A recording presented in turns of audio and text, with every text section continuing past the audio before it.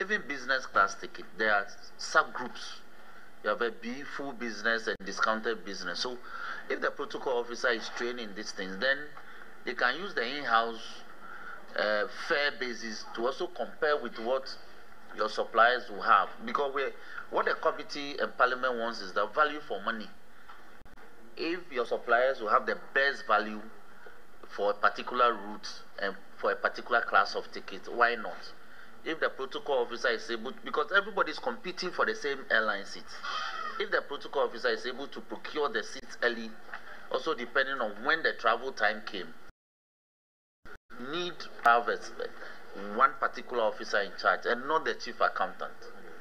Chairman, thank you. Gentlemen, come from this. Chairman, yes, the protocol officer is the one in charge, assisted by the chief accountant.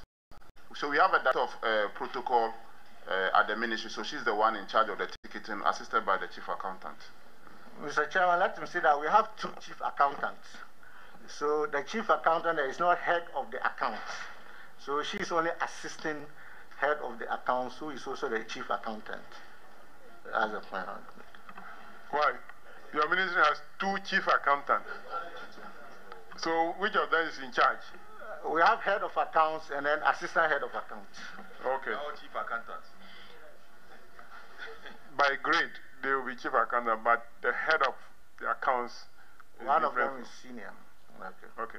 Honorable Mutala. Okay, thank you, Mr. Chairman. Mr. Chairman, in response given by the minister on the matter of the hikes in the prices of ticketing, and as captured in paragraph 170, an instance where a ticket which costs 6,279 Ghana cedis, KLM, could take 32,000 Ghana cedis, 313, and that amounts to about 328%. It is absolutely ridiculous, Honorable Minister, to say the least.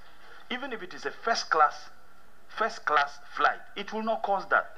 And the reason you gave for such hikes, that when a player is injured and you need to airlift such a player, that is understandable. Could you tell this committee the whole of the period for which these findings have identified? How many players were engaged in such that you needed to lift them out of this country, and for which reason such an outrageous amount of money was paid for ticketing? Thank you so much, Chairman. Chairman, the honorable member didn't get me clear. I didn't say the injured players to leave them out. That's not what I said. But what I said is that when you have a team at training camp and sometimes one of the players is injured, you need to replace.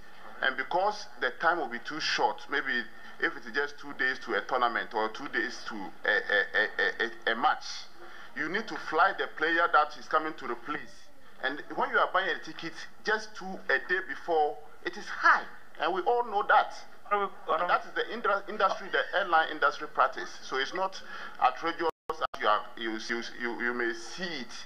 It might be outrageous on the paper, but in reality, if you are buying a ticket to fly tomorrow on a BA, and somebody booked a ticket 3 months ago on a BA, you will not be flying on the same fare.